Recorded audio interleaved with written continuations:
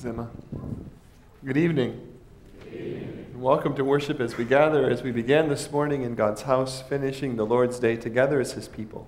Today we are reminded that though we are small people, maybe even a small crowd, we serve a God who is very big, and that will be the theme of this service.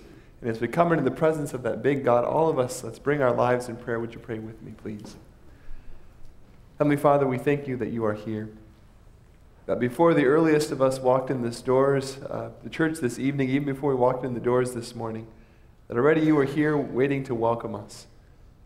Holy Spirit, we pray that you would move through this place again tonight, that you would stir in our hearts a desire to know you and an ability to trust you and strength to obey you. Heavenly Father, we thank you for each person here and those listening by radio or television or internet.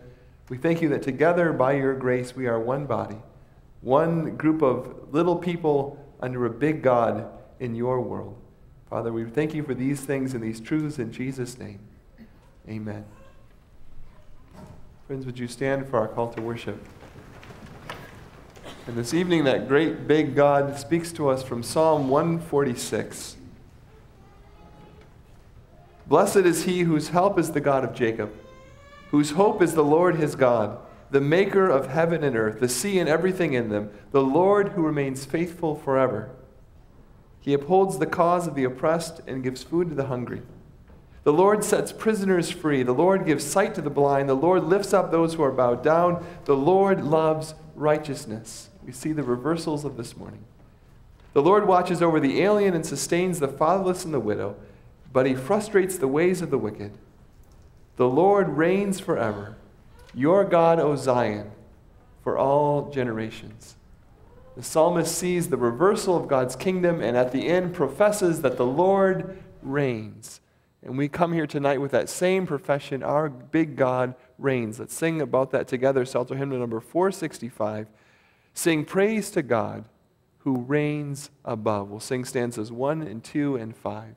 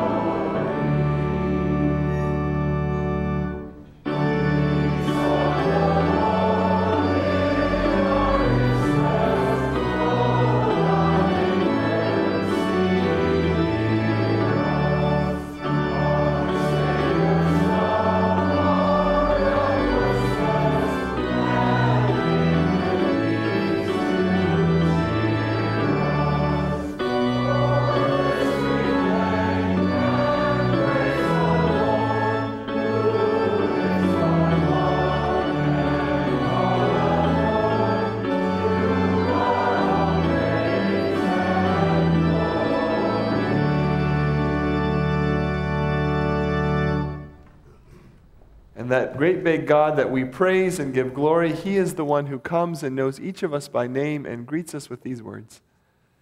The grace of the Lord Jesus Christ, the love of God the Father, and the fellowship of the Holy Spirit be with each of you now and forevermore. Amen. As God's people gathered in his presence, would you please turn this evening and greet those around you? If you're a visitor with us, a guest, welcome also to Bethel.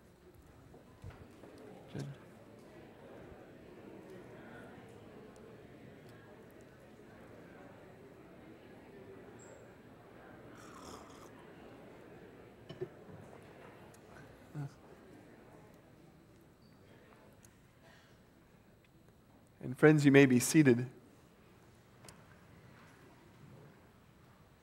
Our call to worship were some of the words of that great creation, Psalm 146. Now we will hear a psalm, two psalms later, Psalm 148, which speaks again of the greatness of our God. Praise the Lord. Praise the Lord from the heavens. Praise him in the heights above. Praise him, all his angels. Praise him, all his heavenly host. Praise him, sun and moon. Praise him, all you shining stars. Praise him, you highest heavens, and you waters above the skies. Let them praise the name of the Lord, for he commanded, and they were created. He set them in place forever and ever. He gave a decree that will never pass away. Praise the Lord from the earth, you great sea creatures in all ocean depths, lightning and hail, snow and clouds, stormy winds that do his bidding. You mountains and all hills, fruit trees and all cedars, wild animals and all cattle, small creatures and flying birds. Kings of the earth and all nations, you princes and all rulers on earth, young men and maidens, old men and children. Let them praise the name of the Lord, for his name alone is exalted. His splendor is above the earth and the heavens. He has raised up for his people a horn, the praise of all his saints, of Israel, the people close to his heart. Praise the Lord. With all creation, we bring our praise to God, and we can do that because we see his greatness by faith. Our next song invites us to sing those words, by faith. We'll sing stanzas 1 through 3 and 5.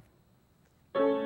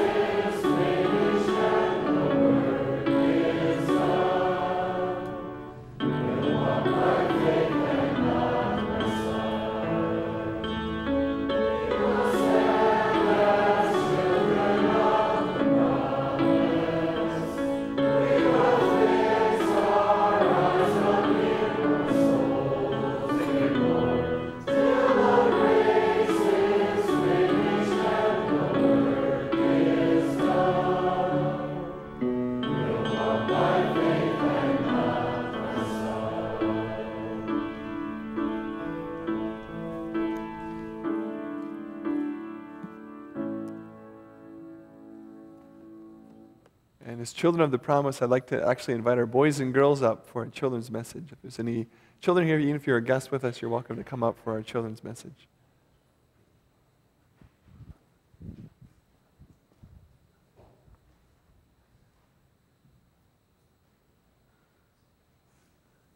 Come on up.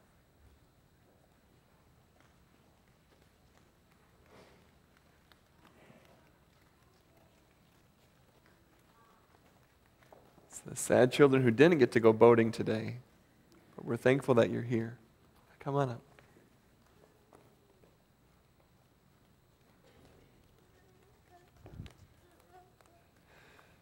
Well, kids, you've been on summer vacation for a while now, so I'm guessing that maybe you're forgetting some of your schooling. How many of you are forgetting everything you learned in school? Anyone else? Yeah.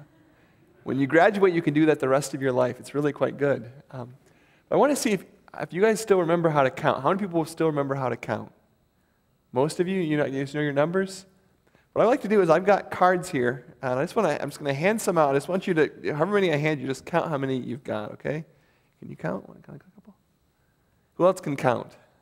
Yeah. Just tell me how many you've got. We just want to see how good you're. It's in there. Just count how many you've got. We'll just give a couple people, and then I'm just going to see how many you've got. You can actually, yeah, okay. Yeah, let's just, and maybe you guys, here you can, I'll give you the rest of it. How many know how many cards are in a whole deck? Anyone know? Your parents didn't teach, yeah?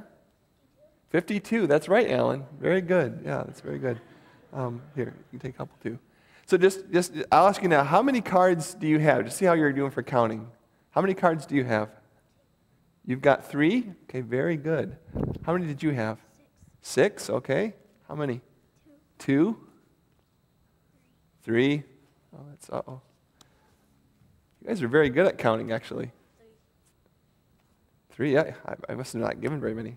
How many did you have? 9. Yeah, you had a 9. You had just one card, you had a 9. How many did you have? 4, okay. 2? How many? 2 and 3. Okay, so you guys are pretty good at counting for small numbers. That was actually just warm-up. Now I want to see something else. Okay, do you want to volunteer? Okay, we're going to count how many hairs we have on our head here. So let's just, Grace, can you help? How many hairs do you think she has? Let's count, okay? Can I help? You want to help? Kind of gather around here. We need to do this together. Okay, so here's hair number 1. You want to hold that, hair number 1. Don't pull it. Okay, now you want to hold hair number 2? You got to help me out. This is going to take a long time. We've got, how many hairs do you think we have on here? You have to estimate, you think, because there's a soccer game on tonight, isn't there? Yes. How long do you think it would count us to count the number of hairs on one person's head? How long do you think that would take? Maybe a whole day, yeah. Could you imagine counting the hairs of everyone in the congregation, counting every one of their heads? Can you imagine how long that would take? Except for your grandpa, right? Because that won't take long at all. But we're going to learn about today that God also counts. And actually, every person here, including every one of you, God knows exactly how many hairs are on your head because He loves you that much and He knows you that well that He knows every one of us. You say, how many hairs do I have? He can give you the number. And if your brother pulls one out, He even knows that. That's how much God loves you. And I want you to think about that today. And that's what we're going to talk about when we talk about God's providence, okay? So remember, God knows you and He knows how many hairs you have. And as you do that, you can each grab a piece of candy and then go back to your seat. And as they do, I'd like to invite each of us to turn in God's Word. We're in the New Testament, the book of Matthew chapter 10. And then we're also going to be in our Grace Altar hymnals looking at the contemporary testimony, Our World Belongs to God. We're in paragraph 13 today. Both the text and the World Belongs to God paragraph will be on the screen. But if you want to go in the Psalter hymnal, that's page 870, 871. And in our Pew Bibles, that is on page 902. 902, Matthew chapter 10. As a reminder, we've been walking through this contemporary testimony, Our World Belongs to God, which is divided into 4 sections following redemptive history: creation, fall, redemption, consummation. Today we finish the first of those 4 sections. This is the final paragraph on creation, and then next time we're going to begin that second section on the fall, how the world went wrong. But today we're finishing up what it means that God made this world. And so that's what we're going to be studying today. And we're going to be looking at specifically the doctrine of providence. Now, if you're a member at Bethel for a while, you'll know that we've studied that doctrine in story form a number of times. We spent a whole series on the life of the book of Joseph in Genesis. And we saw that the story of Joseph is really a story of how God's providence bends a very broken family, and he uses it to save that family and the nation around. We also did a whole series on the book of Esther, a book that has no mention of God whatsoever, and yet we saw that's a story really of God without his name being mentioned, working in this world his will. And we also did a series in the book of Ruth, which is a book with no miracles, and yet we saw God also providentially working in the lives of those characters. And so we've seen providence in action. Tonight we're going to study providence. What is it? And as we prepare to do that, I want you to read with me, first of all, the teaching of paragraph 13. And so let's read these words together, saying, God directs and bends to his will all that happens in this world. As history unfolds in ways we only know in part, all things, from crops to grades, from jobs to laws, are under his control. God is present in our world by his word and spirit. The faithfulness of our great provider gives sense to our days and hope to our years. The future is secure, for our world belongs to God. And with that teaching about providence, we go to Jesus speaking, and before we do, we're going to pray for him to speak to us. Would you pray with me? Gracious God, you are truly big. Your presence would dwarf this universe. Your mind would confuse even the most brilliant of us. And yet we pray that, small people though we are, that tonight by your word and spirit you would speak in ways that we could understand. Lord, that as we grapple with the mystery of your providence, that you would give us not confusion or pride, but the deep humility of those who know their Savior and trust in him. Father, we pray for these things in Jesus' name. Amen. Matthew chapter 10, we're going to read verse 28 through 31. So Jesus is speaking and he says, do not be afraid of those who kill the body, but cannot kill the soul. Rather, be afraid of the one who can destroy both soul and body in hell. Are not 2 sparrows sold for a penny? Yet not one of them will fall to the ground apart from the will of your Father. And even the very hairs of your head are all numbered. So don't be afraid. You are worth more than many sparrows. This is the word of the Lord. Thanks be to God. Friends, tonight I want to introduce us to a family. I have a picture of the family here. The father's name is Josh.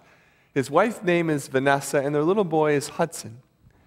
Josh and Vanessa grew up in the Seattle area and went to different churches, but they met at a church event and shared a deep love for Jesus Christ and a passion to make him known. And so they found in that love for God a love for one another, and they got married. Went into ministry and actually youth ministers at another church in the Seattle area, and their passion is to show young people who Jesus is. In the course of their marriage, God has blessed them with a little baby, now 8 months old, Hudson. This is the happy family. Those who know this family say it is a family marked by deep joy. Even little Hudson, there's videos of him laughing and giggling for hours on end. This is the Ellis family. Now you've met them. I want to tell a story about what happened on Monday, just a little bit after Easter, actually a week after Easter this spring, so April 13, a Monday morning, was their day off from ministry. And so they were going to relax, and they were going to actually a place where they could do some singing, because they loved to sing. And so at about 10:40 in the morning, they were on Highway 410, a state highway, going through a suburb of western Seattle. As they were driving along there, things were going well, but there's something about this route I want to tell you about. Highway 410 goes under an overpass of another road named Angelina Road. And that overpass in Angelina Road was under construction on that Monday morning. That construction involved a concrete barrier which was fixed there firmly, but unbeknownst to anyone, that concrete barrier was actually working its way loose in the construction zone. But don't worry, that construction zone, is just, that's on a bridge which is about 4.9 meters tall. The way that gravity works, 9.8 meters per second, means that if it would fall, it would only fall for half a second. That's as long as it would take to go from the bridge to hit the ground safely. Only half a second, that's the only danger area. And this young family, they're driving along at 60 miles an hour. That means they're covering 88 feet per second. And that concrete barrier is only 3 feet wide. And so if in 1 second, 1/1,000, you go 88 feet, the chance of being under a 3-foot section is very, very small, especially if it's only in the air for half a second. These young people in their 20s and their son should have been in even a normal world absolutely safe. Except for they weren't. Because as their pickup truck passed under Angelina Road on Highway 410 at 10:45 in the morning on April 13, that barrier gave way at that exact moment. And in fact, it gave way in such a way that it didn't even break their windshield. It fell right behind their windshield on their roof, killing all 3 of them instantly. And I want us to think about that today, this young ministry couple filled with joy, serving God. When we say, as we talk about Providence, that God is in control, what do we mean? And what do we do with that? If we say that God is in control and we look at this family, does that bring us comfort? Does it bring us comfort that God is in control, and that means that this tragedy is part of a bigger story that we don't see the end of, that this was not an accident, this was not a surprise to God, this was His plan, this was their time? Does that bring us comfort? Or does the fact that God is in control and precisely timed the falling of that beam exactly when that car with that young family would be right under it, does that bring us terror, not comfort? How do we respond to the doctrine of God's providence? Comfort or terror? Matthew chapter 10 is an interesting text because both of those emotions are here. This chapter, the section we have, begins with that command, that injunction, be afraid, have some terror, in verse 28. And then in verse 31, it says, don't be afraid. And in between those two things, there is an explanation of God's providence. That somehow in Jesus' mind, providence is connected both to comfort and to terror. And the question is, how does providence invoke both emotions, terror and comfort, at the same time? Be afraid, don't be afraid, providence. How? Well, if we study this text, we'll see that in Matthew chapter 10, Jesus is commissioning His disciples. So in very first verse 1 of chapter 10, Jesus calls the 12 disciples. He gives them authority to drive out spirits, to cure diseases. And then in verse 5, Jesus sends the 12 out. And they're going to a very hostile world. A Roman world that thinks what they're talking about is foolishness, and a Jewish world that thinks what they're talking about is blasphemy. And so the world is arrayed against them. There's a lot of anxiety in the hearts of these disciples, and so twice Jesus will give them a word of comfort. In verse 26 is the first of those. He says, so do not be afraid of them. And then in verse 28, he says, do not be afraid of those who can kill the body. In both those ways, he's saying, you're going to bring my gospel to a hostile world, but don't be afraid of other human beings, because humans are weak and their power is limited. Double word of comfort. But then Jesus gives a word of warning. After saying twice, don't be afraid, then Jesus commands, rather be afraid of the one who can destroy body and soul in hell. Don't be afraid of people. They're weak. Their power is limited. But be afraid of God. He is strong and His power is unlimited. Comfort and terror. And then Jesus gives two examples of how strong and unlimited is God's power. And both of these examples speak of providence. The first is this example of the birds. He says, 2 sparrows are sold for a penny. The word there for penny is a specific coin, which was worth 1/16 of a drachma. A drachma is a daily wage, which means that each sparrow is worth 1/32 of a daily wage of a poor laborer. Nothing. He says, look, those little birds that are nothing, God so is in control that they can't even die without His permission. And then he goes on more personally. He says, and the very hairs of your head are numbered. Sparrows are the least important animal, and yet God controls for them. Your hair is your least important bodily part, and yet God numbers it. And so his point here in Matthew 10 is Jesus is saying, God is control of the biggest things there are, heaven and hell, and the smallest things there are, sparrows and hair. He is controlling both your internal destiny and your life details. God is in control of all of it. And that's the doctrine of providence. That's what our will belongs to God is pointing us to. God directs and bends to his will all that happens in this world. As history unfolds in ways we only know in part, all things, from crops to grades, from jobs to laws, from concrete pillars falling on pickup trucks, are under his control. All things. That's providence. So we wrestle with that tonight. What I'd like us to do is to break it apart and really try to answer three questions. First of all, what is providence? Second of all, what are the three elements of providence? And maybe that's something you can learn tonight. And then lastly, what should our response be? How should we walk away from understanding what it is and what these three elements are? What should be our response? Fear or comfort? Those are the three questions. So first of all, what is providence? Well, the word for providence actually doesn't occur in Scripture. There is a Greek word, pronoia, which means literally to foresee or foresight. But if you look in the Hebrew Bible, that actually only occurs in relation to human beings. There are 4 examples in the New Testament where human beings have some foresight, but it's never described about God. So in all the Bible, you're never going to see God described, or you're never going to see the word providence connected to God. So we say, is this really a biblical doctrine? Well, actually it is, and the image I want to give you is think about a quilt. Even if a quilt isn't inscribed or embroidered with the word thread, that doesn't mean the quilt doesn't have thread. Even though the Bible doesn't contain the word providence, it doesn't mean it doesn't contain the idea of providence, because just as thread is what makes up the quilt, so providence is the thread that makes up the tapestry of Scripture. You could say providence is the ink that wets the pen of redemptive history. It is all the way through Scripture. And I say that because arguably the central point of Scripture would be this phrase, that God is king. From the very beginning, when God says, "Let there be light," to the very end, when the nations are gathered around his throne, the story of Scripture is that God is king. Another word for that is that God is the sovereign. And providence is simply God's sovereignty in action. That's all that it means when we talk about providence. And if you think that's coming from theology, it's not. It's coming from straight Scripture. So, for example, in Psalm 103, the Lord has established his throne in heaven, and his kingdom rules over all. Psalm 135, the Lord does whatever pleases him in heavens and on the earth, in the seas and in all their depths. God reigns.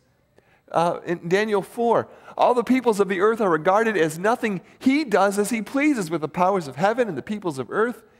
No one can hold back his hand and say to him, "What have you done?" Ephesians 1, in him we also were chosen, having been predestined according to the plan of him who works out everything in conformity with the purpose of his will. God is king, he is sovereign, and providence simply means that his sovereignty rules everything. That's what we mean by this doctrine. If that's what we mean by it, then the definition would be simply that providence is God's loving control over all things, that God is in control. And if you want a more theological definition, then Louis Berkhoff gives this one. Providence is that work of God by which he preserves all his creatures, is active in all that transpires in the world, and directs all things to their appointed end. That's what providence is, those three things. He preserves his creatures, he's active in all that happens, and he directs things to his end. And that's what brings us to the second question. If that's what providence is, what are those three elements? And I want to briefly unpack those three tonight, because I think as we do, we're going to see some interesting things and also some deep questions to leave with. So that first part of providence, that God preserves all his creatures, what do we mean by that? Well, we're in the part of the will belongs to God which deals with creation. But Christians believe not that only God created this world and then stepped back and kind of just observed what he made as it continued to function without him touching it. We believe that after God created, God continues to work. And we call that act of continuing to create not creation, but providence. Providence is another way of saying ongoing creation.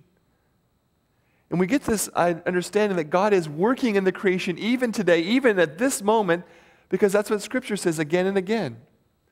So, for example, in Nehemiah chapter 9, we read this: "You alone are Lord," then speaking of creation, "you past tense made the heavens, even the highest heavens, and all their starry host, the earth and all that is in it, the seas and all that is in them." That's Genesis 1 and 2. And then present tense, "you give life to everything, and the multitudes of heaven worship you." The idea here is that God created, but that there's ongoing creation. He did something, but he also sustains what he did. We see that, for example, our way in the New Testament, Acts 17. "For in him we, present tense, live and move and have our being." Colossians 1. "He is before all things, and in him all things hold together." Hebrews 1. "The Son is the radiance of God's glory and the exact representation of his being, sustaining all things by his powerful word." The idea here is that creation is dependent on God, and God is independent of creation. That we shouldn't think about our lives or our world or the nature around us as something that's just going on like a watch that God wound up and now is not controlling. It is something that he is actively sustaining, that if he would take his hand away for a moment, everything would cease to exist. We are dependent on God. That creates humility, but also creates wonder. How many of us see the fireflies at night and even ever go outside and just see the fireflies? What this means is those things are not flying around apart from the Creator who made them, millions, billions of years ago, this process that he started, now he's sitting back. That the path of each firefly in your backyard tonight, you see in that the finger of the God who sustains that little bug. That the breath that you will take in this next moment comes as not something that you do apart from God, but that is God sustaining, holding together this creation, and you and me as part of it. It's a wonderful dimension of God's providence, that God is that involved in our lives. Amen? That's the first part. But then there moves to the second part. God somehow sustains, preserves this all, but then Reformed theologians say something else, and the second part is where we trip up, and this is where all our problems are. Not only does he sustain this world, but he is active in this word, all that transpires. The first is his preservation. This is his, we call concurrence or his cooperation. If you wonder what this means, Louis Berkhoff defines it this way: God is operative in every act of his creatures, not only in their good, but also in their evil acts. Now read that again. God is active in every act of his creatures, not only in their good, but also in their evil acts. God stimulates them to action, accompanies their action at every moment, and makes this action effective. Is anyone disturbed by that? Anyone? Hitler. Just think about Hitler and read that paragraph. Think about the man who holds the knife, who attacks a family and is persecuting them, a Boko Haram terrorist, that God is involved in every action, every moment, every movement. Is God involved in that terrorist's hand? That's what we're saying here. That's God's providence, not only sustaining life and our breath and fireflies, those polite things, but also moving through even the darkness. How can we say that? Well, because Scripture speaks in this way, this all-encompassing way in which God is involved. So we see in Scripture, God is involved down to the details and even the dark details of creation. We read that already tonight, Matthew chapter 10. He's involved in the small things. Even when a sparrow dies, whether from a plague or avian flu or the BB of a shot of a stray bullet from a 14-year-old kid, in every instance, when the sparrow falls, it is according to the will of the Father. The flight of that BB, the mutation of that virus, God's involved, says Scripture. And not just in the small things, even in the apparently random things. Proverbs 16:33, the lot is cast into the lap, but its every decision is from the Lord. Even that apparently arbitrary cracking of concrete falling from an overpass onto Highway 410, God's involved. He's involved in our good deeds. For example, in Philippians 2, continue to work out your salvation with fear and trembling, for it is God who works in you to will and to act according to his good purpose. The good we do is God working in us. But it's not just the good, it's also the bad. And so we go back to that story of Joseph, and what do we read in Genesis chapter 45? Joseph says, "And now do not be distressed, brothers, or angry with yourselves, because you sold me here, for God sent me here before you to preserve life." That in that action, when the brothers of Joseph took their little brother and set him off to slavery and lied to his father, all of this blackness of human evil, in that moment, they sold him, but God sent him. God was involved in the midst of their evil. Same thing in the New Testament, Acts chapter 4. "For in this city, in fact, both Herod and Pontius Pilate with the Gentiles and the peoples of Israel gathered together against your holy servant Jesus, whom you anointed, to do what your hand and your plan had predestined to take place." That in that moment, that the Pharisees and the crowd shouted, "Crucify him, crucify him." It was the sound of the Father God in them, speaking the words to accomplish his plan. What do we do with that? Well, this second portion of this doctrine creates two problems for us. And I'm not going to solve them tonight because there is a soccer game, but I do want to at least note them. The first problem this creates is the problem of free will. If God is really the one who moves in us, who stimulates us to action, who accompanies the action, and who makes sure that it is effective, if God is involved in all that we do in every moment, then how can we say we are involved? He's pretty big, we're pretty small. How can we be involved if God is? What Reformed theologians say is it's not either or, it's both and. Berkhoff says this: the same deed is in its entirety both a deed of God and a deed of the creature. That it's not half God and half us, or only God and none of us, or only us and none of God. That the way God's providence works in this world, it's kind of like a father with his finger on the mouse, the finger of his daughter on the mouse at their computer, and they see a Barbie video and they both click at the same time. Everyone clicks at Barbie videos, right? Anyone have any little girls, right? Click. It's not just the daughter who clicked, the father did, but he didn't force her finger. It was a cooperation. That's why this is called concurrence. That evil people act out of their evil desires. God acts out of his good plan for creation. That together they do the same action. God not being the author of evil, the human being the author of evil and therefore guilty of it, and yet working together, God for a good purpose, even though they're working for a bad purpose. They're selling their brother to slavery. He is sending him to deliverance. That's how we understand this. And that brings us to the second issue, not just free will, but the problem of evil. How can we say that God is responsible for the hands that swipe the blade and murder? How can we say that God is responsible for the concrete that crushes an 8-month-old little boy? There is no easy answer to that. But maybe part of the answer is that providence is what happens in those silent moments when God doesn't seem to be there. Miracles are the flashy presence of God when someone is sick and God's hand reaches down in ways that everyone can see and takes that tumor and rips it out of the body and someone's healed. That's the God that we see. But providence is the God who is present in those moments when God seems most absent. When the silence of God and the reality of suffering screams in our souls that there is no God, that's when the doctrine of providence holds out hope that God is at work. And in fact, the Creator who works in creation did that most specifically when the Creator became part of creation in Jesus Christ. And as we suffer, that Creator in the creation suffered with us. And He did so that suffering would not have the last word, that God's providence shows that suffering has an end and there will be redemption and new beginning and the tears will be wiped away. I can't solve the problem of evil tonight, but providence is not the problem. It is part of God's solution for that tension we feel. And that brings us to the third point. So God sustains, preserves this world. God is active in all that happens. And then thirdly, we read in that definition that God directs all things to their appointed end. And that's what I'm talking about. That this world is heading in the direction God has set for it.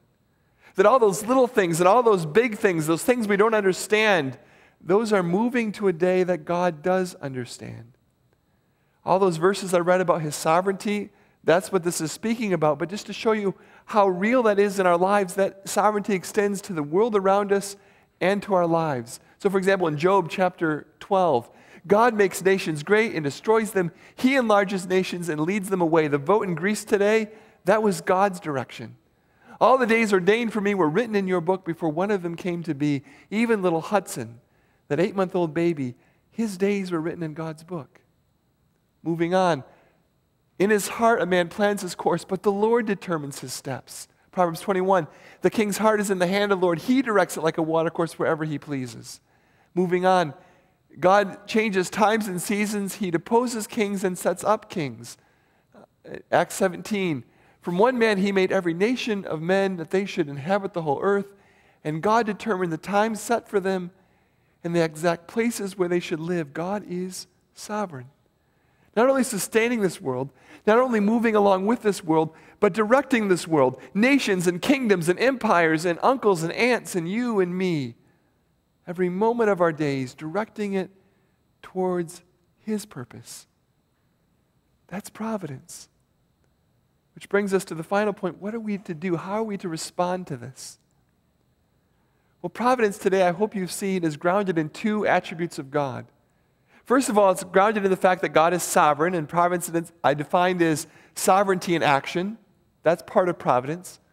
Providence is also grounded in the fact that God is creator, that it is the ongoing creation. We've seen that.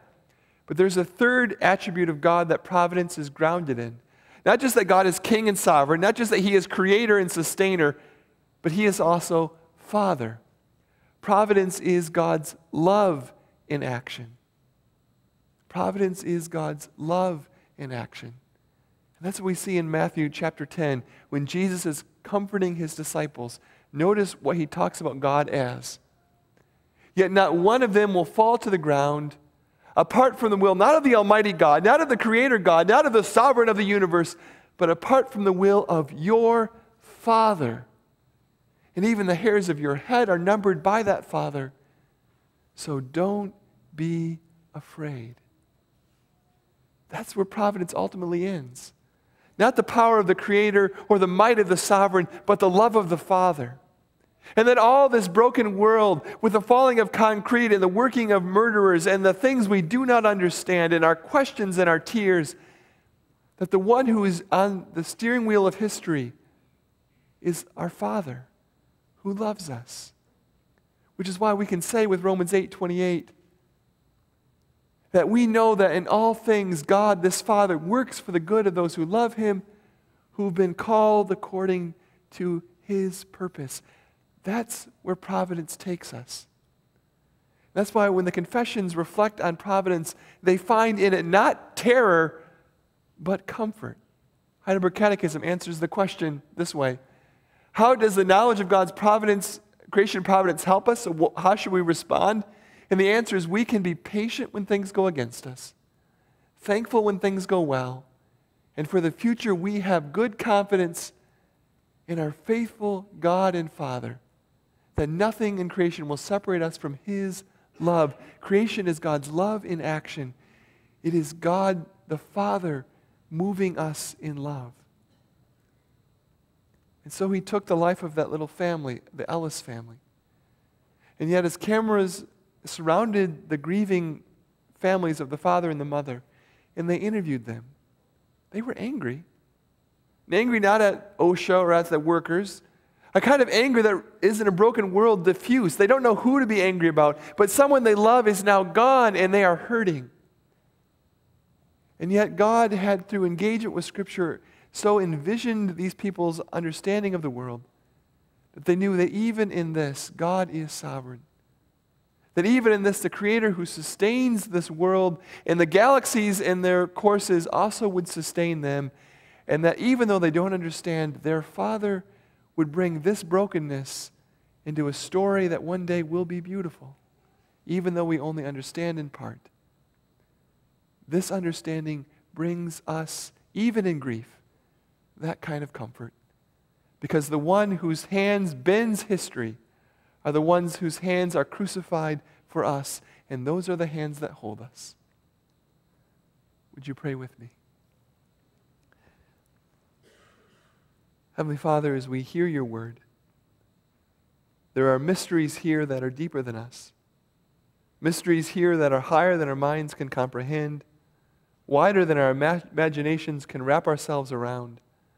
Father, we do not pretend to understand you or your ways. And yet in humility, we thank you that tonight as we go out and we see the stars begin to appear in an evening sky and the fireflies begin to fly, that it is your hand who even in that very moment is the one not just who created, but who creates, who sustains, who upholds this world. Father, we thank you that in every action we will take this week, that in the evil that we do, we know that this is not beyond your power to redeem, and that in the good we do, we can be humble to know that it is you who works through us and in us. And Father, that as we look to the future, we look with confident hope, because you are the one who holds the future and is directing all things to your loving end as our Holy Father. So Father, bring us your comfort tonight, for we ask this in Jesus' name. Amen.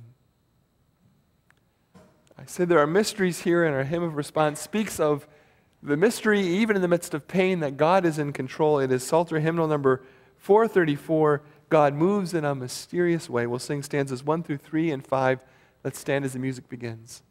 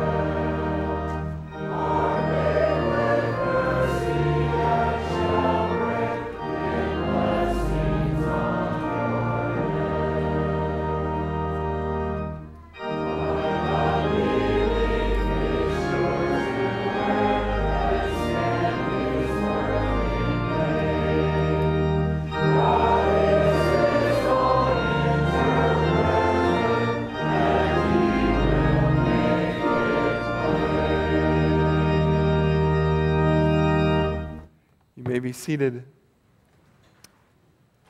And the reason we can go to God in prayer is because He is strong, He is big, He is sovereign, and He can change this world that is broken. And the second reason we go is because He is Father and He desires to change. And so with that double understanding of providence, are there any prayer requests tonight? Things to praise God for that He is doing in our lives, or things to petition Him for to change in a broken world? Any prayer requests tonight?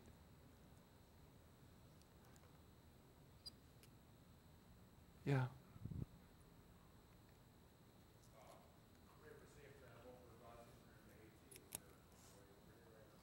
Yep. So we prayed for them this morning, and we want to continue. Pastor Vasi and Miranda are on their way over. When will they get here? 5:30 tomorrow afternoon. So we want to pray for safe travel, especially with 2 little ones. And it's a long way to travel, and so we'll be praying for them. Thank you, Ron. Anything else? Yeah. Prayers for our country, as we are all preparing now to elect a new leader for ourselves, and that's a very tough decision. So prayers for the voters that they have clarity of heart and of mind as they go about deciding. Yeah, thank you. Yeah, one of the privileges of living in Iowa is you get calls from politicians. Anyone else? I get them all the time. They're wanting to meet me. So, but that's a big decision facing us this coming year. Who's going to lead this country? And we see God as sovereign over nations. One of the ways He exercises that sovereignty is through voting. And we want to just pray that God will guide us, give us wisdom, give us His will, and that His will be done in this nation. So thank you. We'll pray for that. Anything else? If not, let's pray together to God. Heavenly Father, we thank you so much. for the humility that you give us in your word. It's so often easy for us to see ourselves as being stronger or smarter or better than we are, to delude ourselves to thinking that you are the lucky one to have us in your family, that somehow we are able to manage the affairs of our world, that we are on top of all that's going on and that we are in control. And yet we know that in an instant this fiction can be robbed from us and we can be exposed to the reality that we are tiny creatures in a vast universe, so weak in the face of tragedy and even things like disease and all the ways that this world can take the rug from under our feet. And in those moments especially, we thank you that even though we don't have the answers, we can lean on your arms, knowing that they are the arms who formed this universe, who sustains this universe, and who one day will make all things new. Heavenly Father, we pray as we live in this world that you would make us to be agents of renewal. Heavenly Father, that you would use us in this week, that you would enliven our minds to possibilities, that you would give us new understandings to how to be faithful in this world with all of the complex decisions we will make. And Father, as we pray that not just in our personal lives and in our families and in our jobs, but also as a nation, we thank you for the privilege you give us in this nation to elect our leaders.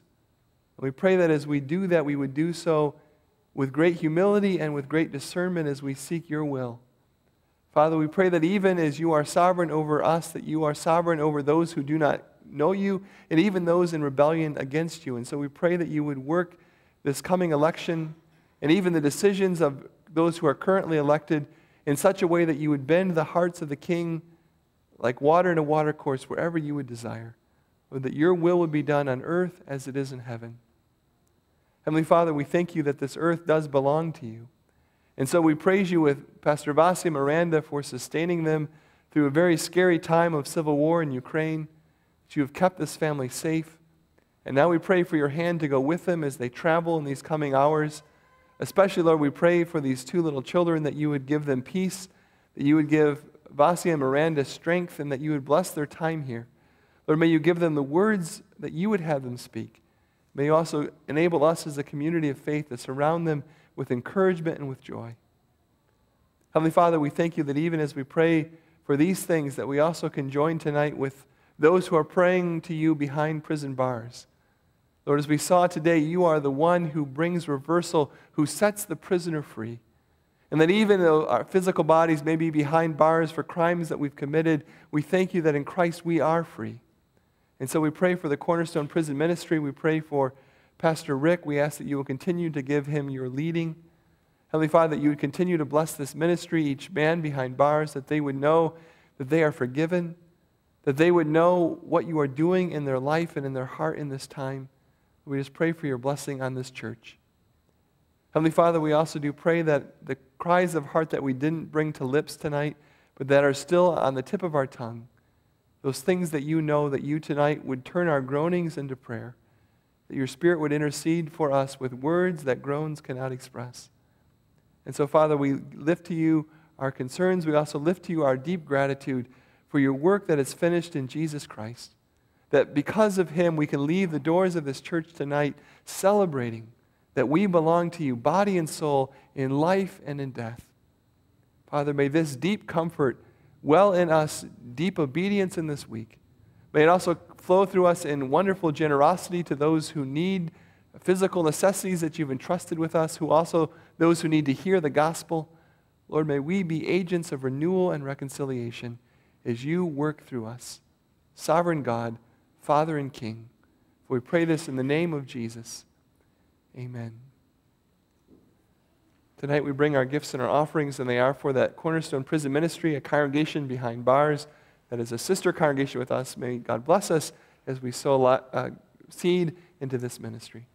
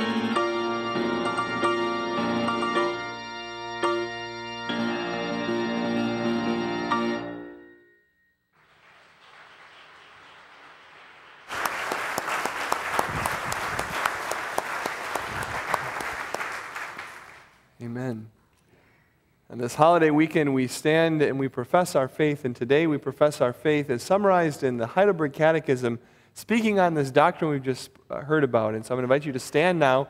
I'm going to read the question and invite you to join in reading the answer for two question and answers, 26 and 27, page 870, 871. So the first question is, friends, what do you believe when you say, I believe in God the Father Almighty, creator of heaven and earth, the eternal Father of our Lord Jesus Christ, who out of nothing created heaven and earth and everything in them, who still upholds and rules them by his eternal counsel and providence, is my God and Father because of Christ his Son.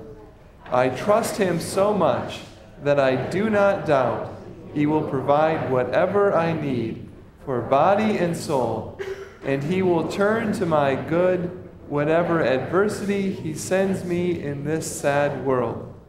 He is able to do this because he is Almighty God. He desires to do this because he is a faithful Father.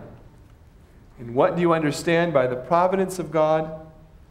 Providence is the almighty and ever-present power of God, by which he upholds as with his hand heaven and earth and all creatures, and so rules them that leaf and blade, rain and drought, fruitful and lean years, food and drink, health and sickness, prosperity and poverty. All things, in fact, come to us, not by chance, but from his fatherly hand. Doctrine of providence, all things come to us through his fatherly hand, and those are the hands that hold us. Our song response is Psalter hymn number 457. He's got the whole world in his hands. We'll sing stanza 1 together. Stanza 4 will be just the men. Stanza 5, just the women, and then we'll join together on stanza 6. He's got the whole world in his hand.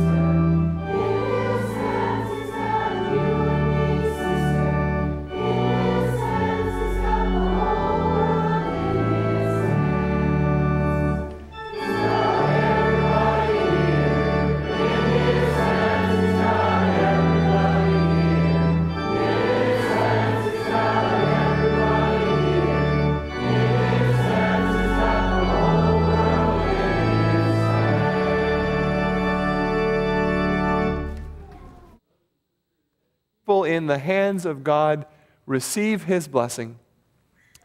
Now to him who is able to keep you from falling and to present you before his glorious presence without fault and with great joy, to that God and Savior be glory and majesty and power and authority through Jesus Christ our Lord, now and forever. Friends, go in peace to love and to serve this Lord. Amen. Our closing song is God be with you till we meet again.